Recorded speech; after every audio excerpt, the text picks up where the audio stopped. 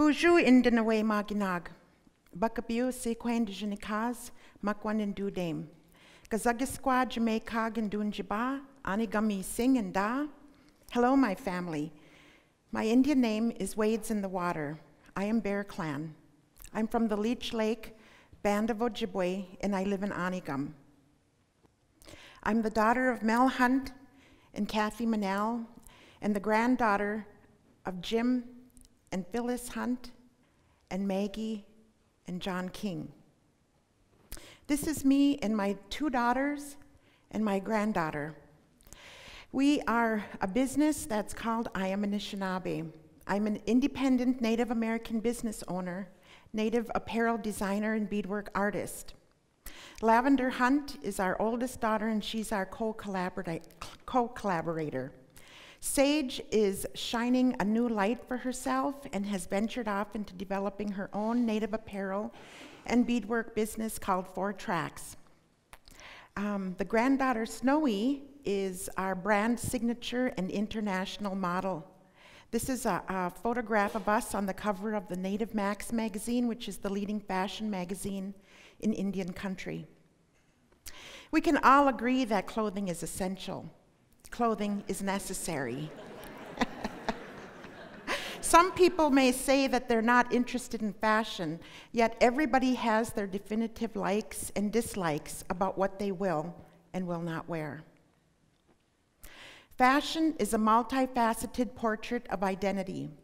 Clothing exhibits a complex thread that weaves together economics, ethnicity, gender identification, politics, religion, and attitudes. Fashion is more than just clothing. It is jewelry, tattoos, makeup, and fragrance. We use fashion to send a message to people, information about what we want people to know about ourselves. It's information at a glance. It is a connection to our history, values, and our vision for the future. And in this particular photograph, I'd like to call your attention to the young man wearing the business suit. His name is Matt Dunkley. He's also known as Junia Ogichida, and some people may be familiar with him. He was a life-size persona. He committed suicide earlier this year, and he was 34 years old. You wouldn't know by looking at him or by reading his daily social media posts, because he's talked about empowerment and being happy and finding your place in life.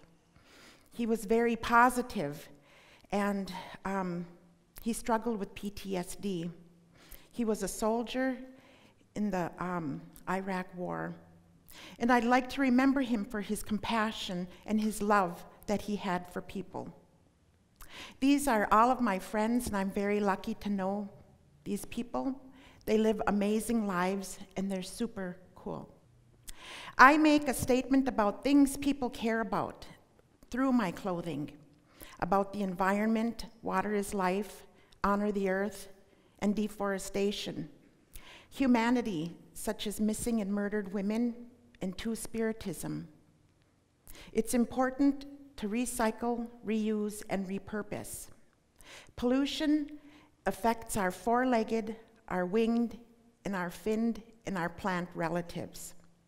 And not associated with the symbolism is the importance of wearing good quality fabric so your clothing lasts a long time. A comedian friend of mine and relative named Tito Ybarra summed everything up in one simple statement: natives against everything. So I ask myself the question, what can I do to contribute to humankind and give back to the community? What I can do is make clothing that empowers people, clothing that makes people happy. This is Jennifer. She received her doctorate degree, and when she was preparing for that, she wanted a personal statement about herself through her graduation sash. She had survived major personal setbacks, death, grief, and depression. And you'd think that someone who is as sophisticated and well-educated as she would live a perfect life, right?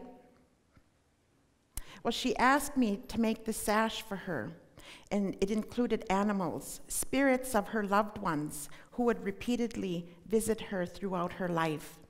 She wanted a birch tree, blueberries, a white owl, a hummingbird, and then, of course, Ojibwe floral.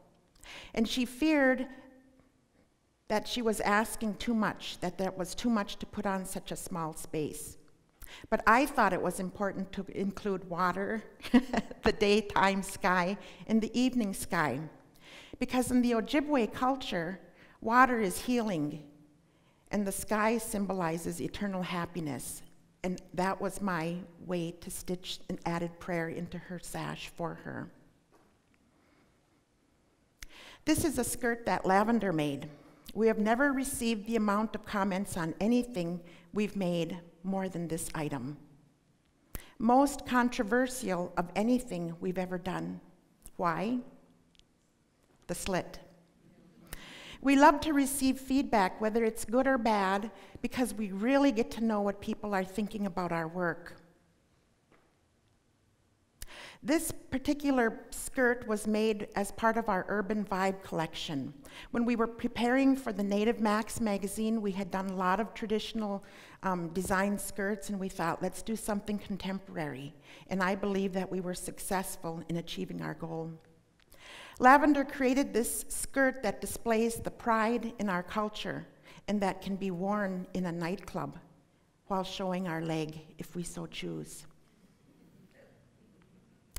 When we journey beyond tolerance and begin to appreciate individuality, only then can we embrace compassion in others and personal acceptance of ourselves. I designed this skirt with a vision to accept, recognize, acknowledge, and include two-spirit, gender nonconformity dress, to make something beautiful for everyone in our community. It's dark and Gothic, early Victorian, tattoo culture, raw and edgy with woodland symbolism of the Great Lakes natural environment. As Anishinaabe, we have always had traditional roles in our culture. Everyone worked to the extent that they could. What was important was contributing to the family to the best of your abilities. If you were strong, you would do heavy work. If you were dexterity in your fingers, you could do beadwork, both men and women. Roles prior to colonialism were not strictly male or female. Our original language is not based on male and female genders. It is based on animate and inanimate objects, whether something is alive containing a spirit or whether it does not. There were no taboos of crossing masculine or feminine boundaries. Jonathan Labalois, a Micmac from Quebec, created this painting called Still Dancing. It has become a symbol for the missing and murdered Indigenous women's movement. If you look closely on her shawl, you can see actual photographs of missing and murdered women, not only Indigenous women, but all women. The philosophy is the same in all Native nations. Dancers dance for those who cannot, the elderly, the sick, and those who have passed on. It's like all these women are still dancing through her. Jonathan donated the original piece to the Native Women's Shelter of Montreal. I made this skirt to bring about awareness of the murdered and missing women movement in collaboration with Jonathan Labalois. This is Sally. Sally is not Native and fell in love with the skirt. She loved the meaning behind it, but questioned the appropriateness of a non-Native wearing a Native skirt. And I appreciate her thoughtfulness and consideration about cultural appropriation.